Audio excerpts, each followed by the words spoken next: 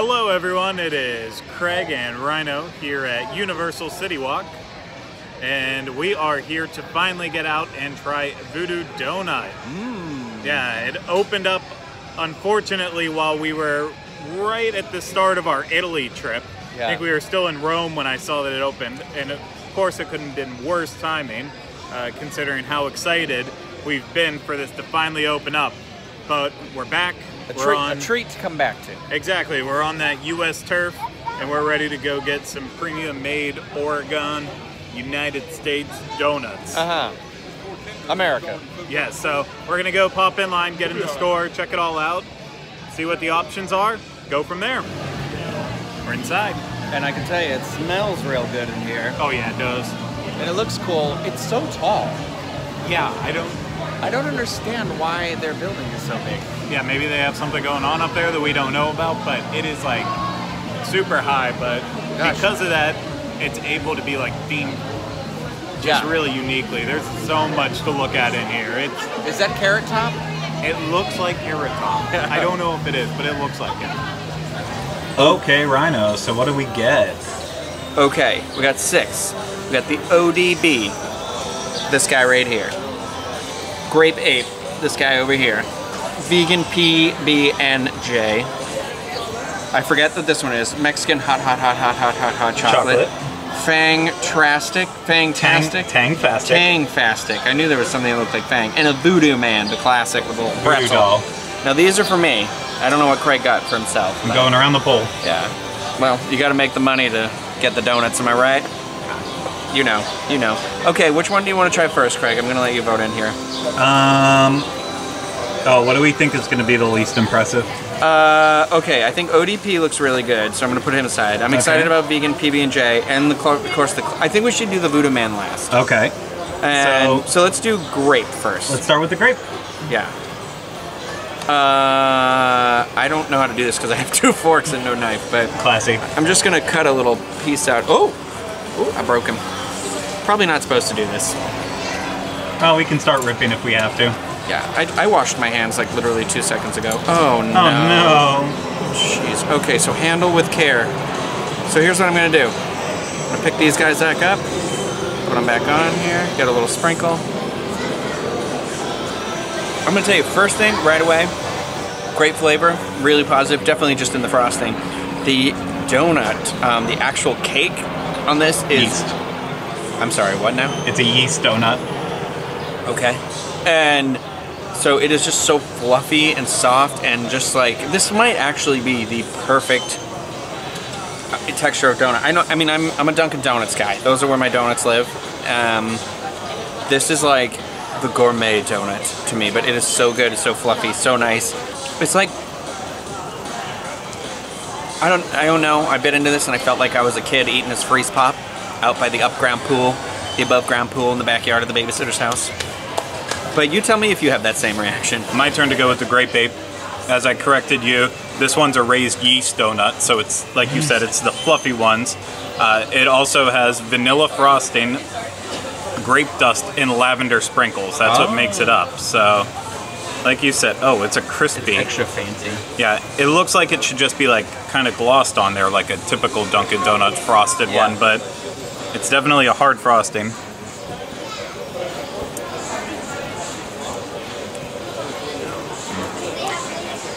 The shock of grape is delicious. Yeah.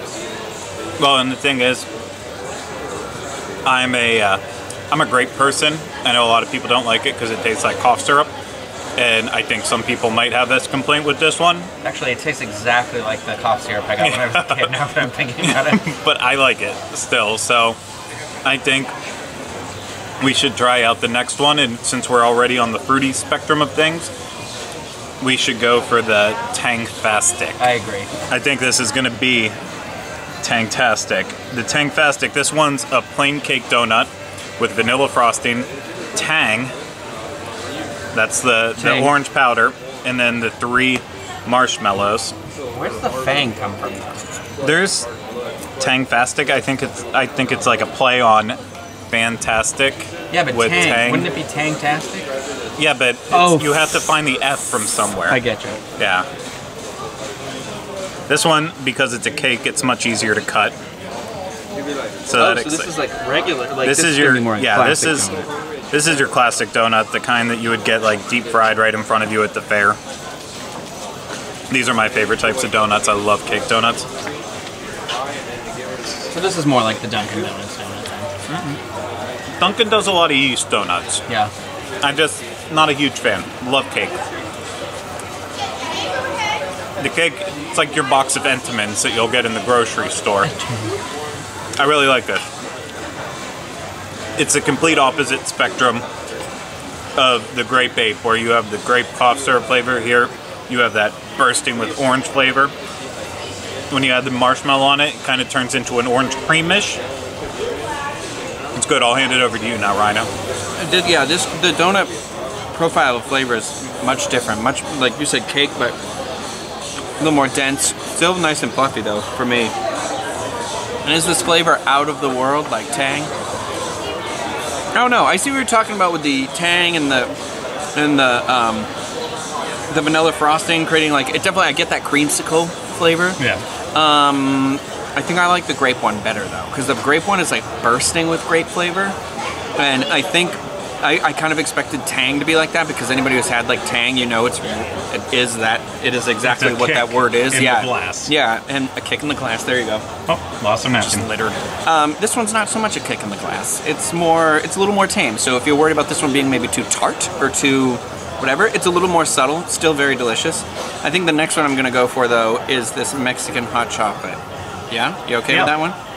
Feeling hot. Mexican hot. Is that what it's called? Mexican hot. 3 hots in the chocolate. 3 hots. Okay, I was expecting it to be like burning my mouth open with the amount of chocolates I was gonna have here. It's a chocolate cake donut, and it is topped with cinnamon sugar powder and a cayenne pepper powder. Yeah, and you can really smell that cinnamon sugar. I love the smell of cinnamon sugar.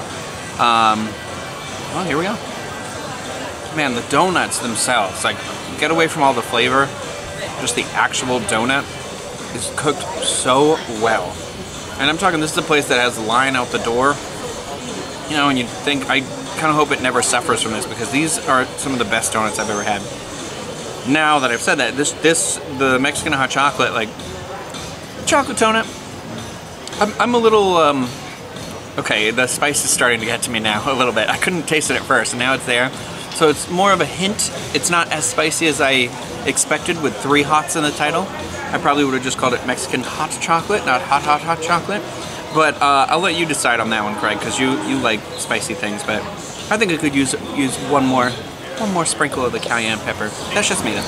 I agree with your initial assessment. There's really no heat right away. Yeah, it's about a 5-second creep, and by that, it takes about 5 seconds, and then you get that little bit. But I completely agree with you. It's still not enough. It does have that pepper feeling, but I like a good like Aztec ice cream, where it's the chocolate ice cream with the really spiciness to it. And this is just a little weak on the spiciness. It might be my favorite so far though, because I love a good chocolate cake donut. So I'll decide on that. Right now, I don't know, tang might edge it out, but I'm gonna go back to the yeast side of things and go with the ODB. The ODB is massive. It's the yeast donut topped with chocolate icing, Oreos, and then a peanut butter drizzle. So this one, I mean, it feels unique, but at the same time, when you have so many odd and interesting things happening at Voodoo, I don't know how unique this one actually is, but I can already tell it's super soft and fluffy again, just like the other yeast one, so I think we're in for a treat. Oh, dropped an Oreo. How dare you? Okay, wow. That's really good. Basically, the #1 flavor I got in my mouth, that combination, is when you dip an Oreo into a thing of peanut butter, and you have the Oreo peanut butter. Oh my God, Rhino, get in on this. I'm excited for this one because I like the idea of you doing the yeast donut, like so the soft donut with like the crunchy Oreo. I feel like this is going to be a good texture one for me because I like crunch. I also love peanut butter. Oh, you're gonna love this.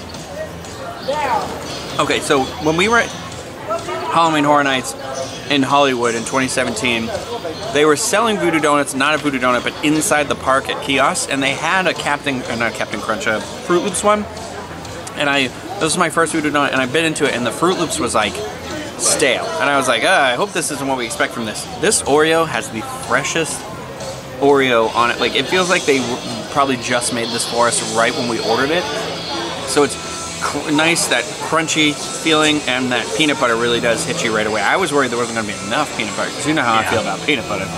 But it, like, I took a bite of this, and I already said the other one made me feel like a kid, but this one, it just, like, you immediately have this little, like, flash of being just a kid dunking Oreos and stuff like that. And, like, I don't know. It really did something for me emotionally. Good.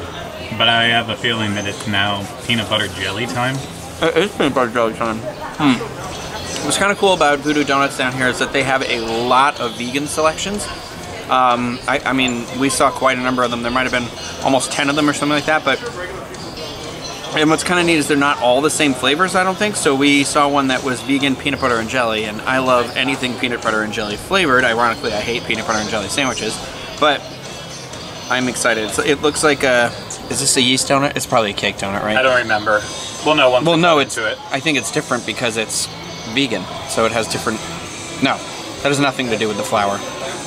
I was thinking of gluten-free. This might be one where we just have to rip. Yeah, it's a jelly donut. I'm trying to get a little bit of the peanuts. There's the inside if you want to see. A little off-center with the jelly. Not quite as much jelly as I expected, to be 100% honest with you. But peanuts on here. Some milk would have helped. A lot of peanuts. Well, peanut and then your bread and then your... Yeah. Actually, I think milk with this would have been perfect because it would definitely remind me, again, you know, your bagged lunches. But it's like the peanut butter with the donut just really makes it taste like you are eating that peanut. I do think it needs a lot more jelly. This is not my favorite of all the donuts that are here. I love the peanut butter on it. The texture of the donut is different from the other two that we've had so far. Not bad, and I'm not highly experienced in vegan donuts per se, but I don't think that you would be completely disappointed if you tried this. So Craig, you'll have to weigh in and tell me what you think. Look at all that peanut butter on this. We looked it up really quickly. I'm just gonna rip it. No, but get the part with the jelly. You gotta get the jelly. Yeah, well, it's not under the peanuts. That's the problem. there. Oh, there you go. I think I got There's more in there than it looks like, because now I can see it underneath. Yeah, too. I think I got a fair selection here. Turn away. Shame. I'm so attractive. So you're right. I'm glad that they have the vegan options, and I think vegans would be happy to know that they can have this donut, and I think it's really well made and it tastes delicious. The peanut butter is good when you get the raspberry jelly on the inside in there. It's nice. It is for people who don't eat vegan on a regular basis. I think the texture of the donut would be a little just strange at the beginning, but it's really nice. I'm glad that the option is there, but that leads us to the grand finale of our donutting today, the Voodoo Doll. He's a yeast Voodoo Doll donut, topped with chocolate. Obviously, as you can see, a little pretzel steak, and on the inside, raspberry jelly. Oh, raspberry. Oh, owies. Help me. He's in pain.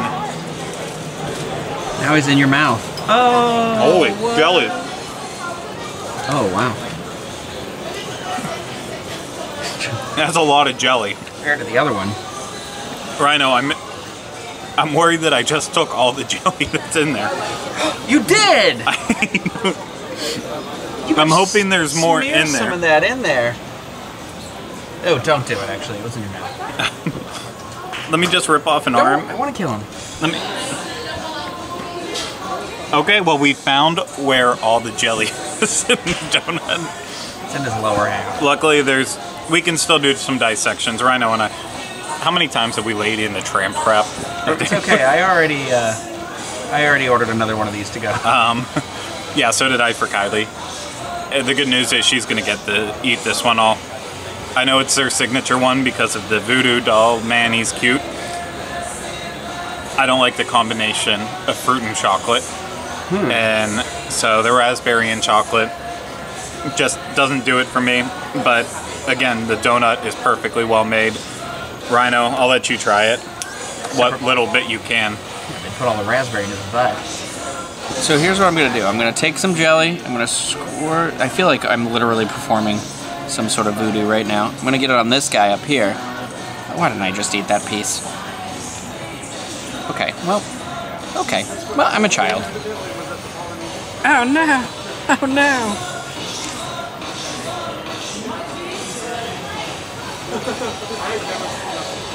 I've never been more embarrassed for myself. I think he's a fried donut, right? No. Are you 100% sure? Because feel the edge of this, it's crispy. It might be. Well, I don't, so, I don't know, there was something about the texture of the donut with the raspberry and the chocolate. I enjoyed this one a lot. And I didn't think I was going to like it either, because I'm not usually a chocolate and fruit person, but the donut is I can't even speak. I got sugar overload. It's like what you said. The donut's cooked perfectly. It is their signature one. Do I think it's the best one that we've had today? No.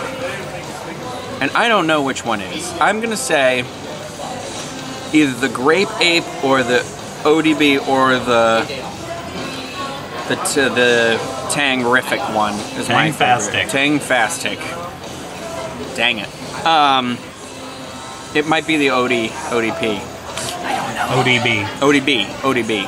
Sorry. Based on what we've had here in front of us today, I'm gonna have to agree with you. The top spot goes to the ODB, the yeast donut with the chocolate, Oreos, and peanut butter. It's just so delicious and tasty, and I even said I prefer cake donuts. So the fact that I'm choosing a yeast donut is the best one that we've had of our offering, that's a big deal. I would say my second place, after letting it sit with me, definitely is going to be the Tang-fastic. And then rounding out my top three is the grape ape. And heck, I'm already on a roll, so then I'd say the Mexican hot chocolate, followed by the vegan peanut butter and jelly, finally with the voodoo doll at the bottom. Man, is at the bottom for you? It's just the blend of the chocolate and the raspberry just doesn't do it for me. That being said, I think people who like that flavor combination would love this. We haven't had anything necessarily bad, just potentially stuff that doesn't agree with our palates that we have. So I don't think you can honestly go wrong. And the donuts range in prices, so that's a very cool thing about it too. It's not like you walk into a normal donut shop and everything's your one standard price. Some are more expensive than others. I think a couple that we got were around $1.70, and let me just pull out my fancy receipt. Oh, is that paper? So, yeah, it is paper. So, like the Mexican hot chocolate was $1.65. The Tang-fastic was $1.70. The grape ape was $2. ODB was $2.60. The voodoo doll was $3.20, and the vegan one was $2.95. I understand the vegan being more expensive, but the voodoo man. Yeah, I guess he's big and takes the extra work. So there's lots of options. On top of that too, it's also takes annual pass discounts. There's preset combinations that they have. There was I think 3 different boxes that you could just choose. They were in the $20 range, somewhere like closer to 20, somewhere closer to 30. I didn't get the prices on that in front of me, so I can't help you with that, but you don't get to pick and choose your own. You just get what comes in those boxes. What about the coffin? Well, then of course the big finale is the coffin, and that's $139. Huge. And it was massive and huge, and it's something we're going to get at some point in time. Oh, maybe after the official opening, because this is still technically a soft opening, but it's been open every day. People are loving it. I think Pete's going to want that coffin. I think he's going to want that too, but we're going to finish up with what we have here, and then we'll give you our final thoughts. Okay, we've had some time to digest, and I mean, I think every one of those donuts was worth it. I mean, the vegan one was obviously a little bit different. It's made without eggs. I'm assuming maybe amongst other things. But yeah, I left with a box of 6. Craig left with another extra 3. 2. Oh, 2. only 2? Only for Kylie, Oh, now I since feel she's at work terrible right now. about myself. Well, I got it for Eli, and I just got too excited when I was ordering them. yeah, we're on our post-Italy diet already, so this was wrong for me to do in the first place, but we had to come do it. I think it's a big hit, honestly. It was delicious. Yeah. I know I'll be back many times, especially when I'm looking for something to grab to eat first thing in the morning on my way into Universal Studios. It's something that's definitely going to be worth the wait if there is a wait out Yeah. here. I mean, don't wait like 3 hours. I don't wait that long for anything, but don't be scared away by the line. The line moves really quick so far, but honestly, I think it's worth it. So give it a try. Let us know what your favorite donut is when you go through. And I'm hoping they kind of cycle through some flavors too. Maybe they add some as they go. I'm sure the menu will eventually get updated. It won't be the same forever, for years. I'm hoping for some holiday selections. Oh. Imagine what they could do with like an eggnog donut or something, or a peppermint donut.